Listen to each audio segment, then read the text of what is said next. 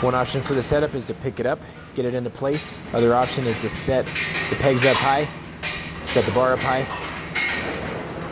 And then that way you don't have to clean the bar up into position. You can load it up high and just pick it straight up off of there. So go ahead and get that bar into place. Get it right on the top of the chest. You're going to bend the knees slightly, and you're just doing a single bend this time. You're bending once to help hoist the bar up, and then it's all upper body the rest of the time. You don't double bend the knees on this one. This is a push press. So one time bending the knees, use the momentum to get that weight up, lock the arms out at the top.